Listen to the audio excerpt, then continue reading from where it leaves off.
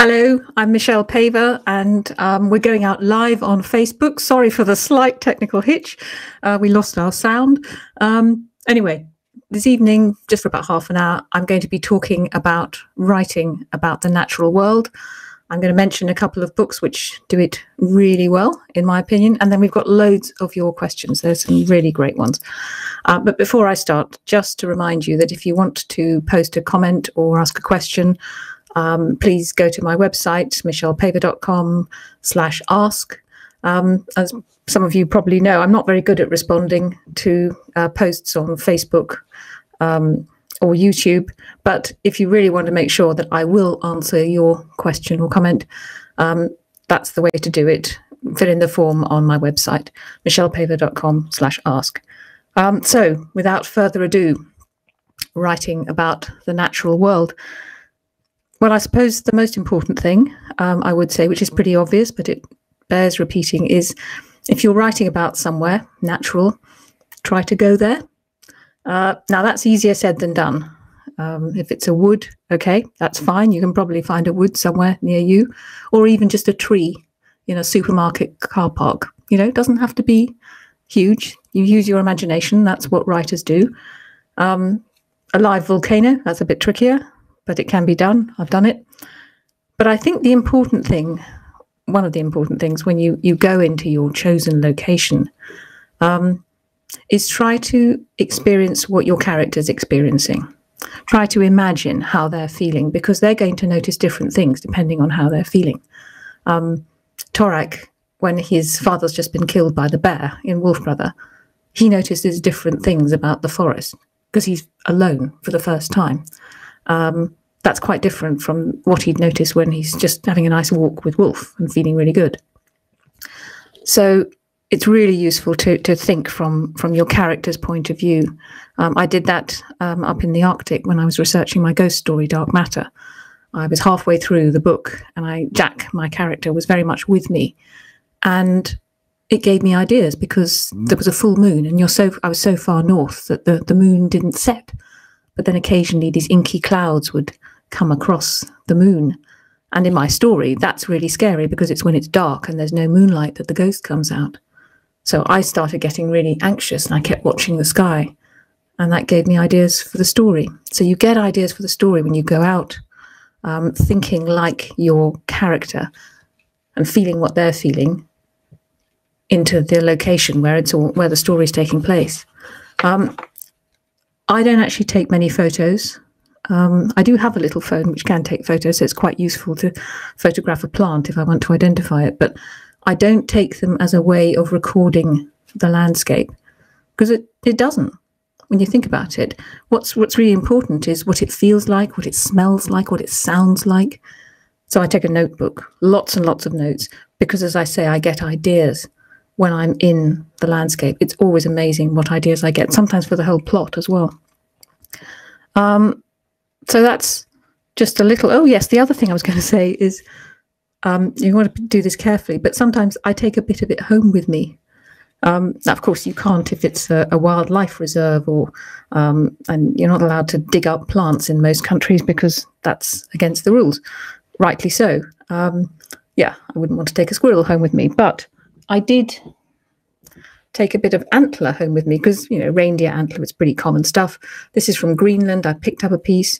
I got someone to saw off the biggest pieces because, you know, I just wanted a smallish piece. But it's really, it reminds me of that place.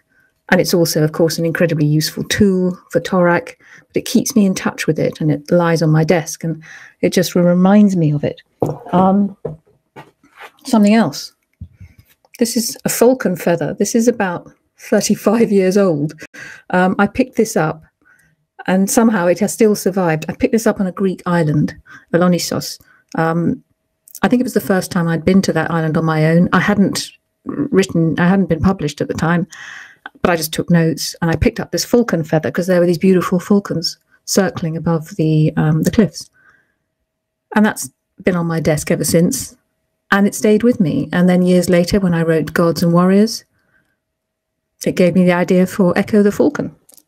So that can help. So that's just a little bit about writing about the natural world. A couple of books that I think do it really, really well. It probably won't surprise you that one of them is The Lord of the Rings.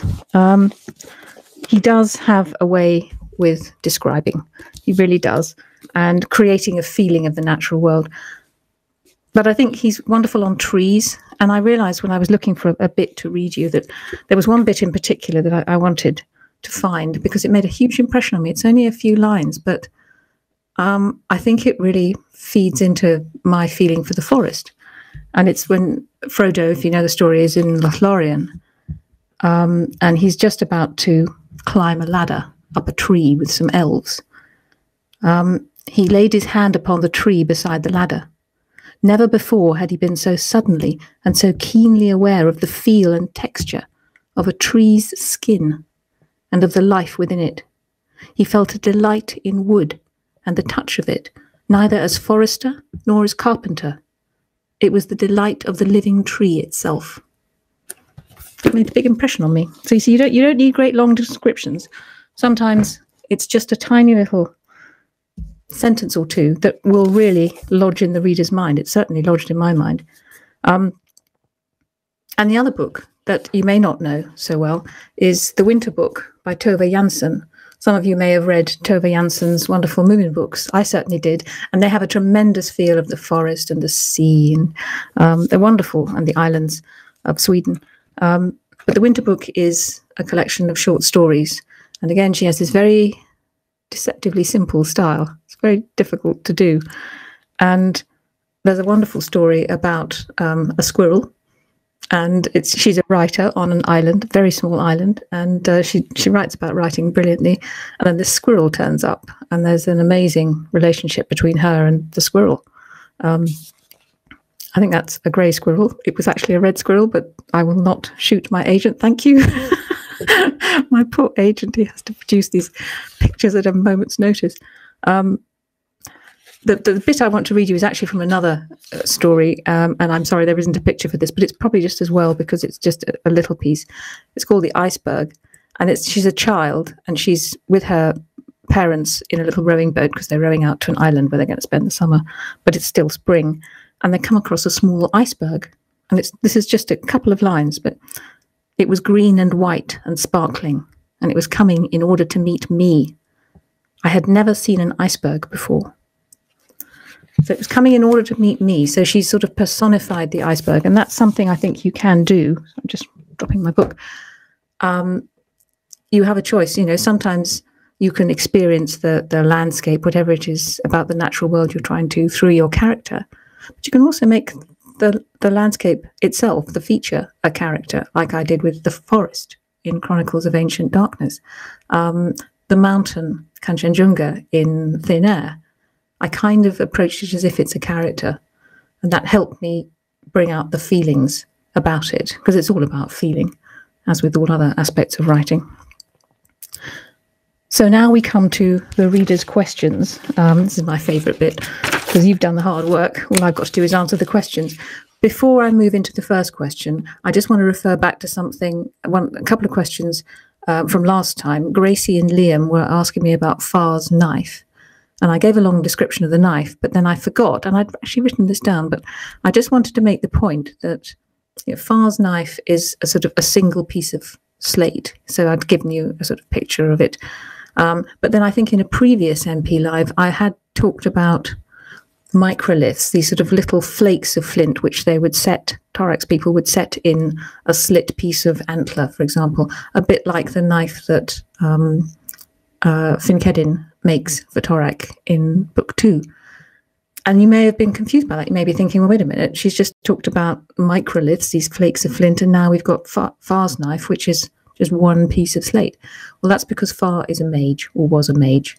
So he had a rather special knife, as mages did, and I forgot to mention it. So as soon as I logged off or whatever last time, I thought, oh, no, I forgot it.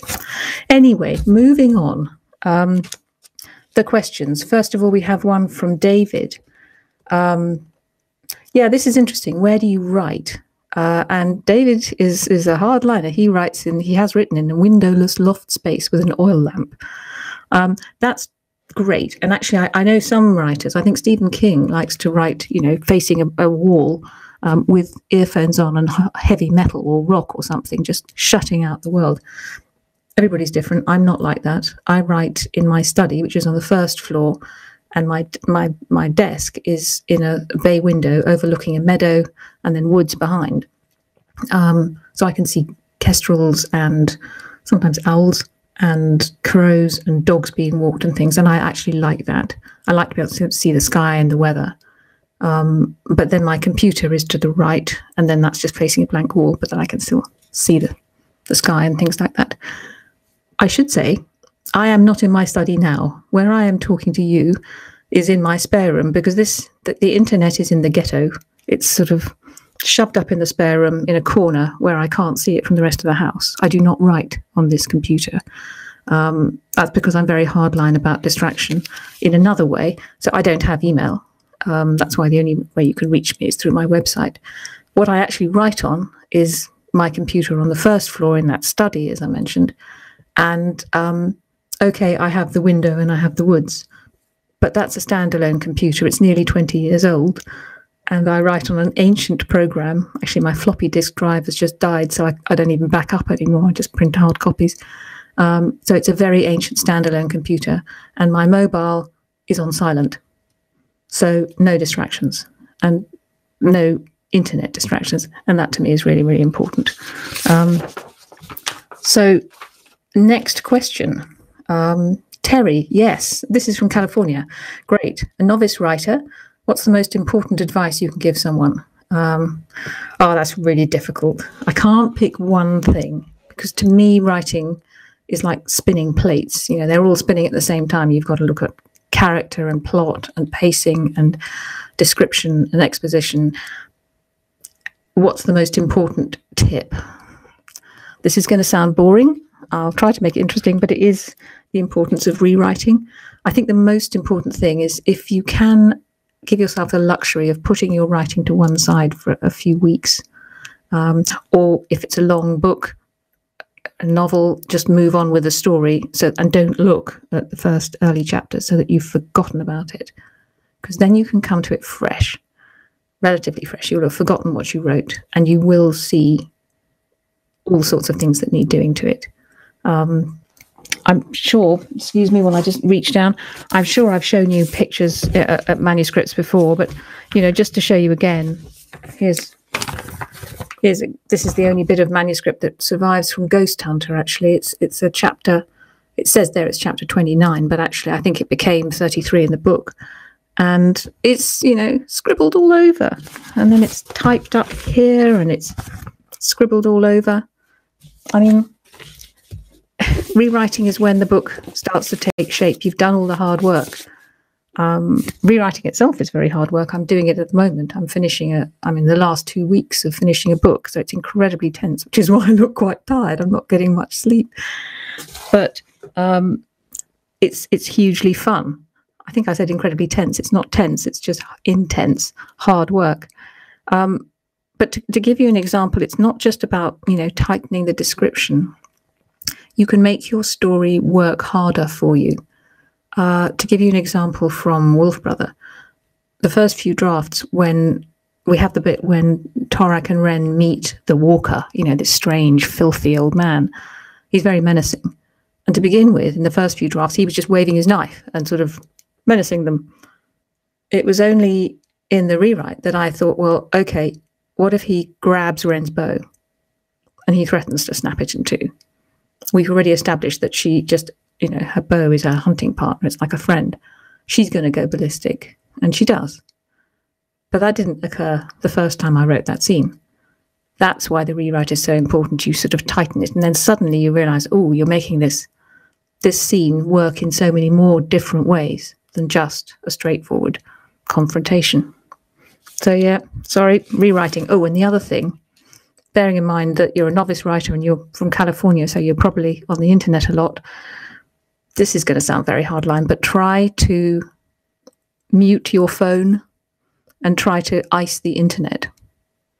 Try to, because, if you're getting emails and texts and things, you're going to be distracted. you're not going to be able to concentrate as much. There are programs, I believe, I know my sister has one, that, you can sort of program yourself to go offline for, you can choose how long, 2 minutes or 3 hours or whatever. But try to distance yourself from distractions like me. Anyway, moving on. Sally. Oh, this is just a lovely comment, actually. She's just read Thin Air, followed by Dark Matter. Both were absolutely brilliant. Thank you very much. I'm really so glad. And you said you're looking forward to the next one. Well, that's the one I'm finishing now. So it's a Gothic one. So it's not quite ghostly, but it's a Gothic one set in the Fens in Suffolk. So thank you for that. Very encouraging. Laurent, I hope I'm pronouncing your name right. I've just finished Thin Air. This is the only book, aside from At the Mountains of Madness, good one, that has genuinely scared me. Thank you. Brilliantly atmospheric and unnerving. Yay. I like comments like that. Colton. Yes. Now, this is a technical question. My favourite. Are the Chronicles of Ancient Darkness books ever going to be on Kindle? Well, I'm reliably informed by my agent that they are on Kindle. They're on both amazon.co.uk and amazon.com. And I think, yes, he's just flashed up the page now. But if you or anybody can't find them, or if you're having difficulties, please do get in touch and we will investigate. We need to know if there's any problems, if anyone has a problem getting hold of a book, or anything like this, do let me know. Let us know, rather. Yes, we're hearing from Enzo again. No need to answer my last question. He's figured out what a moonbleed is. Well, I already did in the previous one, but well done. We knew you would, Enzo. We knew you would. And this one from Ian. Yes, Ian would like 2 slips of paper with my autograph so he can stick it in the books. I'm afraid, Ian, I get a lot of these requests from all over the world. And if we said yes to one, then I'd have to do it to lots of people and I'd be forever going to the post office. So I'm afraid not. But if I'm ever doing a signing in your neck of the woods, I will sign book plates and that sort of thing. Well, we've got one from Yulia. I hope I'm pronouncing your name right. She from Slovenia, who wrote such brilliant English last time and asked great questions. And just saying thank you very much for my comments. Nice to have a repeat visitor. And wondering if I'll include her idea in a real Chronicles book someday. I don't think I ever use other people's ideas knowingly. So I think I'll leave that one for you. Even if I do another Chronicles book, we'll have to see. Now we've got one from Marshall, and some lovely comments about Chronicles of Ancient Darkness, which is great. Yes, and some understanding comments about the fickleness of film financing. Thank you for that. And this is an interesting question. I don't think anyone's asked me this. When you travel around the world on your author's vision quests, that's a lovely way of putting it, do you always travel alone, or are you accompanied by one or more other folks? If I can, wherever possible, Marshall, I travel on my own. It's incredibly important to me to do that because I have the characters with me. And as I said in the answer to a previous question, I'm experiencing the story. I do not want to be talking to someone else or have someone else say, well, what are we going to have to eat? And that sort of thing, I just really don't. Now, there are times when, of course, I have to be with someone because I need a guide. There are some places where you can't go on your own. You can't find the way, or it's dangerous, or it's just illegal. I mean, when I climbed the volcano whose name escapes me in Sicily, it was illegal to climb that live volcano without a guide because there's a prescribed path and you get sued or something. But that aside, yeah, I do. And even if it gets a bit sort of dangerous or scary, that's part of the experience. So yeah, because I don't really feel truly alone. I've got the characters with me. Lovely way to finish, Marshall. May the muse continue transmitting her creative inspirations to you. I really hope she does. I really hope she does. But thank you. Now we have some, again, this is from Maddie. This is also about places. Lovely. Your books feel so realistic to read. What was your favorite experience or place you've been to when you were researching a book? I don't really have a favourite, because I mean that I've had some wonderful experiences doing those books, chronicles, and also the ghost stories. But I think something that does come back to me when I get asked this question is swimming with killer whales, wild killer whales in North Norway, off the coast of North Norway. It was November, it was freezing cold. It was an amazing day. I had to get up very early and put on loads of clothes, and then this dry suit. Well, I had to cover my hair in talcum powder just to sort of get it on, because it was very, very tight. Because, you die in the water in a couple of minutes because it's so cold. And then swimming, to begin with, it was like I was a Michelin man, I was sort of floating on the surface.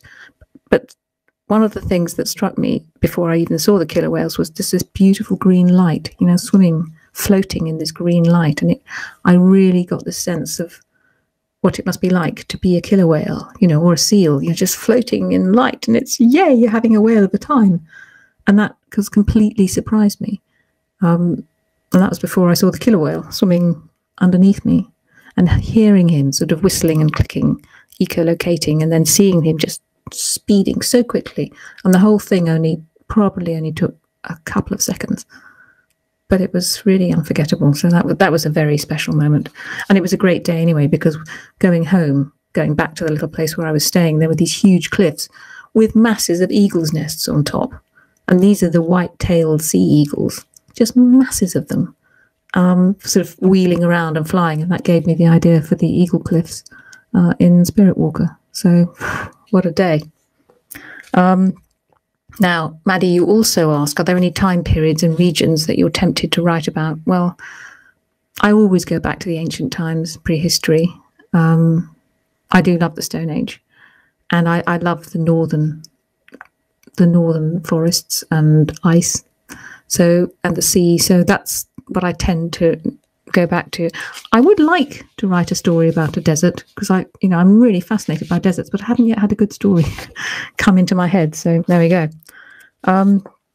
Now, Remy, or don't quite know how I pronounce that, but because you're Swedish, I think. Wonderful account of how you read nothing else but the Wolf Brother series for a year and a half, and you gave a talk on wolves' rights and protecting wolves in Sweden, which is fantastic. I'm not going to read the whole of this because it's quite a long post. And then you found out that I'd written Gods and Warriors, Bronze Dolken in Swedish, and you loved them. Fantastic. Now you're reading Dark Matter and Thin Air. I think I made you cry. Yay. Sorry. But you've got some questions, so I'm going to rattle through your questions. What do you think happened after Torek and Ren started discovering new things? I don't want to, that's a really nicely coded question. I don't want to include a spoiler. Well, that's up to you for now. I may come back to Torek and Ren at some point, but for now, that's up to you. I'm not going to go into detail. What inspired you to write everything? I think it goes back to my childhood. I wanted a wolf when I was a child. I didn't get one. And I wanted to live like the Stone Age people. So I slept on my bed, on the floor, rather. I got rid of the bed and grew all sorts of weird herbs and things. So childhood imaginings, and then meeting a bear when I was grown up in the woods of Southern California, that helped, because I was really scared. I think there's something, I talk about that in a bit more detail on my website. Another question. Did you just love spending time with the wolves? Yes. That actually, Maddie asked me about what were the special times when I was researching. And of course, being with the wolves was some of the most special times. In fact, I miss Torek. He's a wolf at the trust where I go for research. So I need to go and see him again. And spending time with the cubs when they were little, that was amazing. I got to feed them their first rabbit. And I held this thing, and they were only little cubs, and I held this thing really high. And they had it off me. They just jumped straight up into the air in about 30 seconds flat. And then they were off, and they were little cubs. It was amazing. Oh, that's a nice question. How can you be so amazing? Well, what a question. Hard work and planning is where those stories come from. Lots of it. This one. What was Torek's father's name? I'm not going to tell you. I'm never going to tell you. And I haven't written it down. So you're never going to find out. I think some things are best not said, and that's one of them. That's going to be a little mystery. Now, this is one from Logan. Yeah, what does Torak wear? Well, I think I do describe it a little bit in Wolf Brother. He wears a jerkin, which is like a sort of shirt but without a collar, and leggings, which are like sort of trousers, and boots. And he tends to then, when he goes on his travels, he tends to get clothes from the clans that he's with. So when he's up in the far north, he's given a suit of clothes, made of reindeer hide and seal hide underneath. One of the things I really like is in Ghost Hunter at the end, he's wearing a sort of reindeer hide robe, as it were, over leggings, with a belt, which looks amazing on him because he's quite slim. So there are descriptions, but generally, I think because he's a hunter-gatherer, he's a hunter, what he wears blends into the landscape. That's what it's designed to do. So no flashy colours, no noisy jewellery, rattling sort of necklaces of bones or anything like that, because that would go against him when he's hunting. So that's what he wears. Nice question. Another one from, I think this may be the same Enzo, with an amazing picture. Yes, there we go. Fantastic. This is a drawing of how you imagine a certain character. Can you guess which one? Well, I actually looked at this when I was having lunch with my agent and my wonderful publisher, Fiona Kennedy, who edited and published these books, and we all said Aostra. We just looked at it and said, it's got to be Aostra. So I really hope it is. I suppose at a pinch it possibly could be Seshu, but it's obviously got to be Aostra. It's a great, great picture. You've got a good eye for design, actually, Enzo. And you've also asked, did you ever consider writing a prequel to Chronicles? Because you'd like to read about the Soul Eaters in more detail. I don't know, is the answer, because I actually don't like the idea. I'm not particularly attracted to prequels because you know what's going to happen to them in the end. It's probably that, but it hasn't really attracted me. The other thing is maybe a short story to give us a peek at the characters' lives after the final book. Again, Enzo, not a short story. If I did pick up Ren and Torak and Finkheadin and Wolf, it would be a book. Definitely. But thank you. That was an interesting question. Now, yes, here we are. We've got two final questions. There's one question here from Jonathan, who's Swedish, and it's an interesting one. It's about the religion in Torak's world. You've picked up certain elements of Germanic mythology, Norse paganism. What gods and religions are they worshipping and sacrificing for, apart from the animals the clans are devoted to? Well, I mean, you're right to sort of pick up elements of the Norse culture in the names, and some of things like Torak has wolves and ravens. That's a sort of aspect of Odin, isn't it? But it's not a Norse religion. This is a much earlier type of religion. So there are no gods as such. I mean, there's the world spirit, but they don't worship the world spirit. It's not like that. It's more what they call animism. So in Torak's world, everything is alive. Rocks, trees, rivers, animals. Not everything can talk, but everything can hear and think. I think somewhere that's said. I think it might be in the second book. So it's a little bit like the beliefs of the Inuit people, some of the Pacific Northwest tribes, the Shinto religion in Japan. It's a little bit like that the world is alive. And so, there are spirits in everything. So that's who you sacrifice to. You sacrifice to the wind if you're up in the far north, and because the wind is going to kill you otherwise. So I hope that helps a bit. I mean, my idea was that Chronicles were sort of before the Norse religion, before the world of Odin and Thor and those sort of people. So, that's why there are elements. Torak has his wolves and his ravens, but it's not really gods and goddesses. That comes a little bit later, which is why we have Gods and Warriors, my other series. Now, finally, that brings me, talking of Shinto and Japan, brings me neatly to the final question comment. This is wonderful. This is from Muso Zerokoma. I hope I've got that right. Muso Zerokoma, who is a sculptor in Japan and who's done some amazing sculptures inspired by Chronicles of Ancient Darkness. He's lived and worked in forests, so he knows forests very well, I believe. And he's going to have an exhibition in May 2018 to evoke the world of Northern Europe 6,000 years ago. And so this is wonderful. And I'll try to give you just a little message, so that please feel free to use this, in your exhibition. Konnichiwa. Gomen nasai nihongo wa dakimasen. So I will be speaking in English.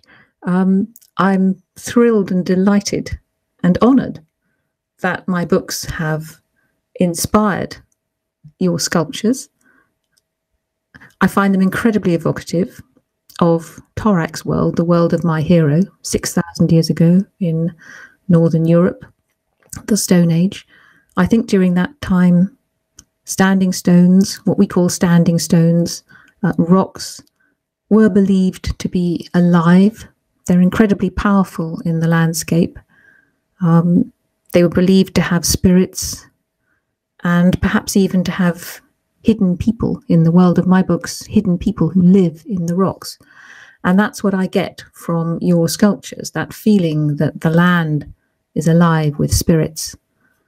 So again, thank you tremendously for getting in touch, and I wish you every possible success with your exhibition. And thank you. Arigatou gozaimasu. Well, there we go. And for those of you who don't speak Japanese, that first bit that I said is my only line of Japanese. It means I'm sorry I don't speak Japanese. But again, thank you so much, everybody, for getting in touch. That was a really fascinating, I thought, collection. Sorry about all the rustling, but I'm trying to find my my list. But wonderful list, a lot of questions. And if I haven't answered yours yet, please, I will, be patient. I will next time, but I think we're up to date now. Keep them coming. As I said, it's michellepaver.com/ask. And of course, oh yes, there is still that video competition. Again, you can follow the links on the website. So keep the questions coming, and thank you very much. And I'll see you possibly just before Christmas. Okay, thanks.